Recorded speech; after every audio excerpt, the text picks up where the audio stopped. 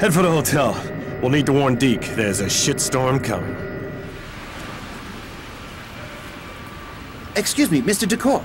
This package arrived for you. Cheers.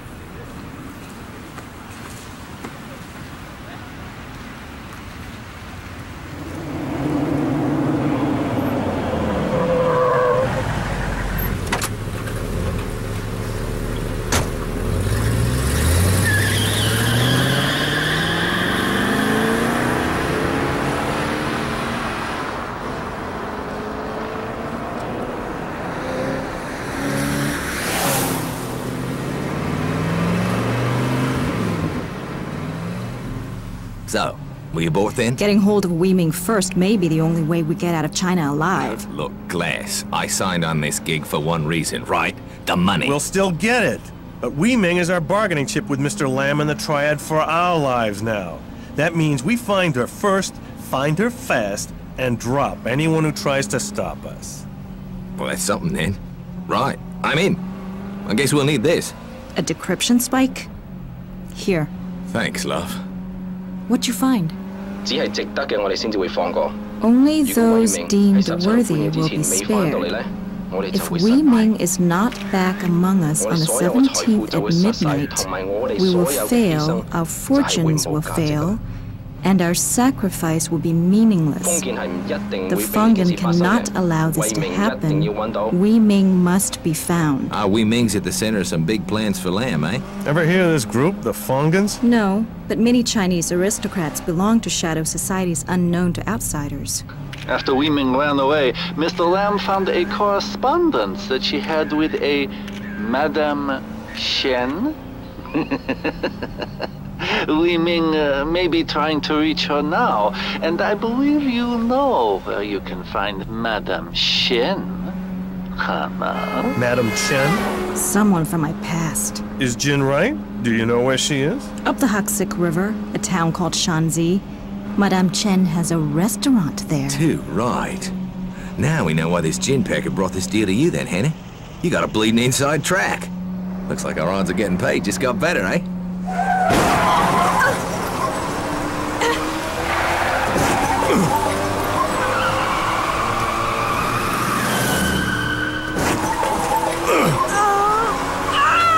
We're gonna splash! Oh, bloody hell!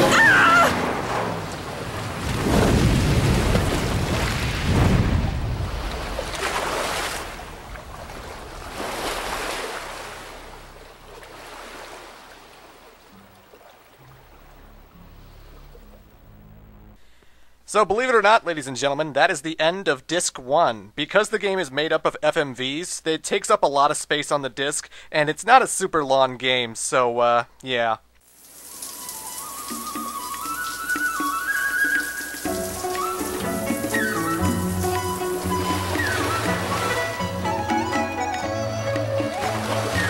That's a long shower, eh? She has a lot to wash off.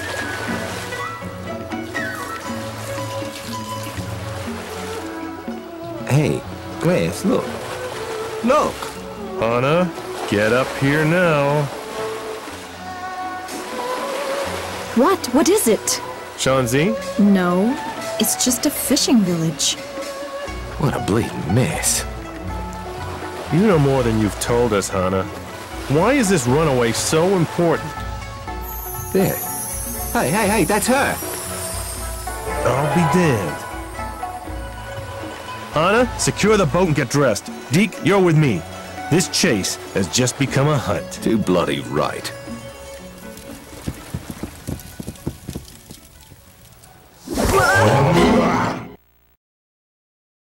And now we got some new enemy types, ladies and gentlemen. Again, we're not just fighting gunmen, we're now fighting cannibal zombie villagers with giant machetes. 'Cause that's what I expected to find coming here. But, this is the start of Disc 2, and, this means all of your inventory, your assault rifles, your double pistols, that have all been swapped out, and now you have an entirely new selection of guns. Your health is regenerated from the beginning again, and once again, we're in a totally new, different location, and because we're on Disc 2, we're not going to be seeing so many bumpy FMVs. All my discs are pretty much clean from this point onwards. I got Fear Effect from a bargain bin, and I believe it was previously played, and I guess whoever played Disc 1 didn't like it, and then sold it, but they also scratched the hell out of Disc 1. But dual pistols are easy to get, though, because as soon as you come up to the right here, there's already a second pistol for you to find. The walkways you're walking around, it's really hard to get by these guys, so dodge rolling is good for dodging their machete swings, but you may have to waste a bit of ammo on them just in order to run by them. Damn it, man, hurry! And now we're playing as Deke, and Deke has my favorite selection of guns, the 2 double-barrel shotguns.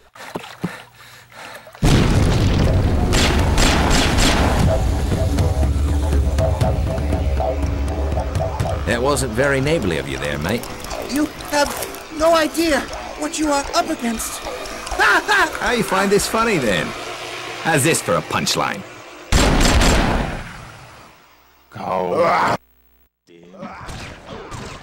Deke's sawed-off shotguns are incredibly powerful. Looks like you've had a rough night, hey, mate? Wait! Wee Ming, wait!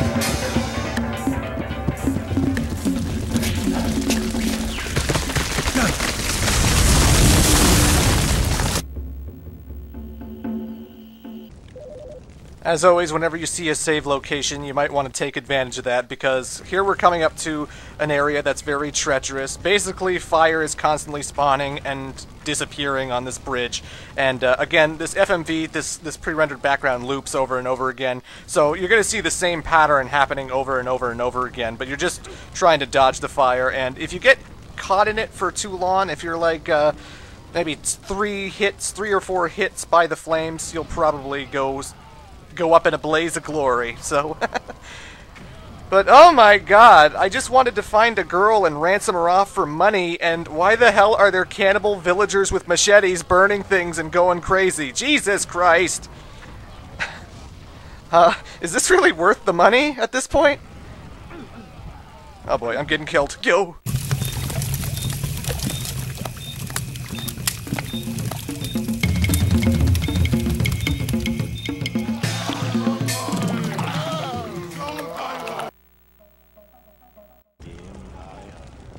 Well, so much for my escape route. Again, you still have to worry about conserving your ammo, but, you know, when you do get surrounded by, like, 3 different villagers, maybe you'll want to waste your ammo on them, because you can't dodge all of them, and it's hard to squeeze by all of them, you know.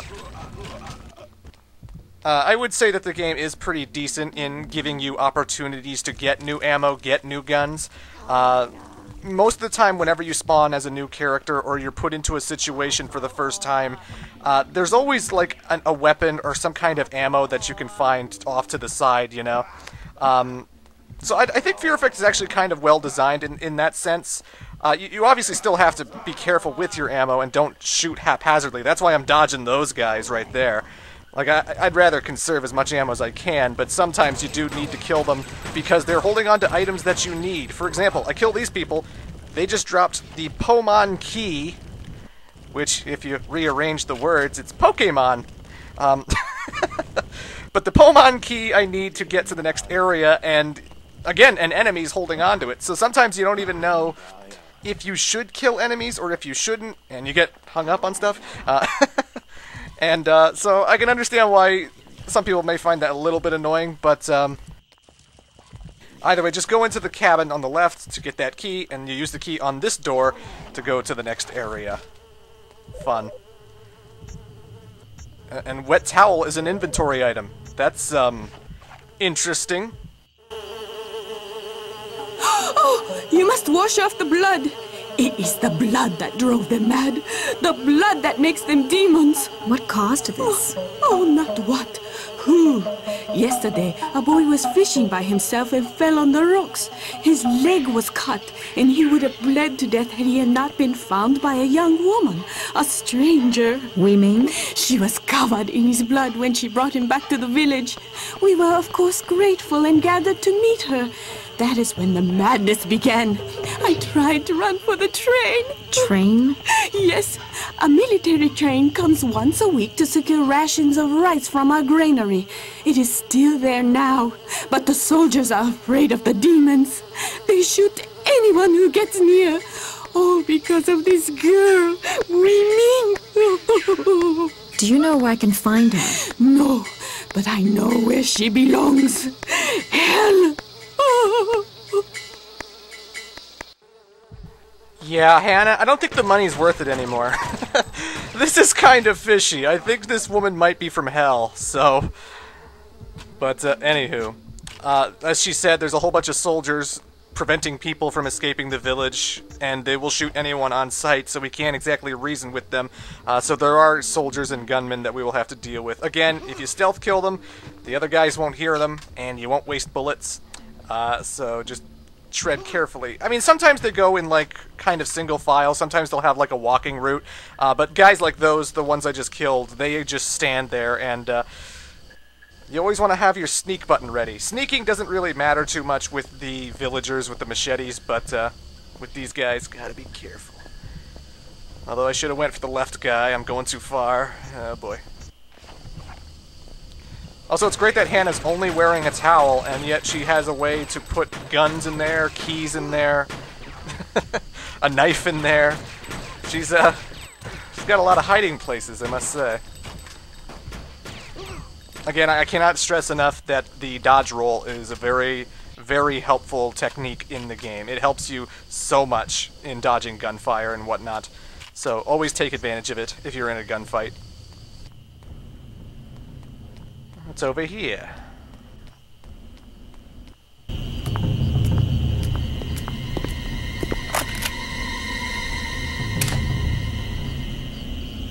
Remember how the wet towel is an item? Well, we just had to drop our guns, so let's use it.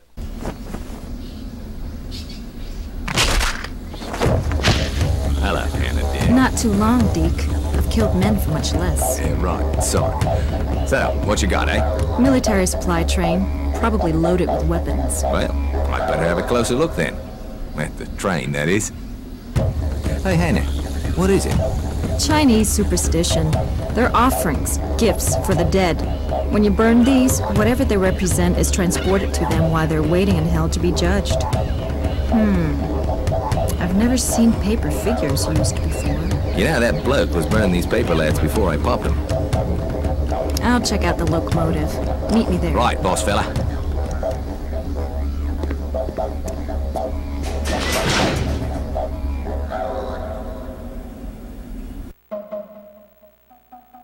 And now we're taking control of Deke again. Again, Deke has the double sawed-off shotguns, and they're incredibly powerful, so you can take down enemies really quickly with him. He has brass knuckles as a melee weapon if you want to sneak up on guys, and the thing about the sawed-off shotguns is that obviously you only get so much ammo with that. Like, you have like maybe 3 shots, and then he has to reload like instantly. So as you're reloading, it's easy to be exposed and have people shooting at you. Again, everyone can dodge roll.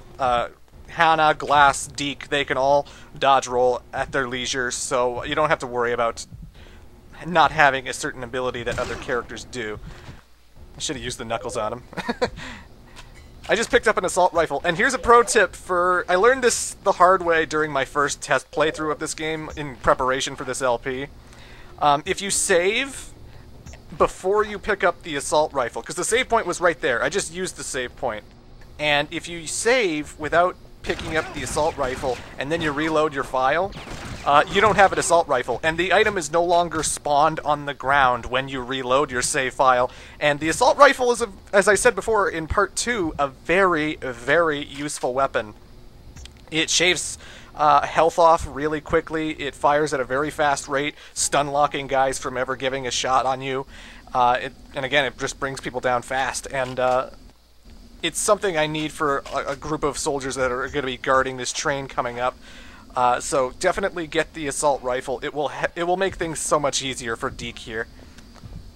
On the right here, I don't really have a reason to come here. The only thing that's over here is some rifle ammo and some shotgun ammo. But if you take advantage of your stealth kills, you can get that ammo, and, you know, all the ammo's good.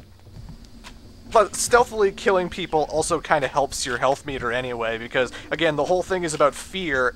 Like, that's the premise of your health bar. And if you're stealth killing guys and acting like a badass, your character's going to have this confidence about them so that they get more health and they're not really afraid anymore, and their health increases. I think it's a kind of interesting dynamic for a video game, honestly. It's interesting. You're encouraged to be a badass and to not be afraid, because if you're not afraid, if you kick ass and control the area, then you can get shit done, you know. Anyway, what's in here?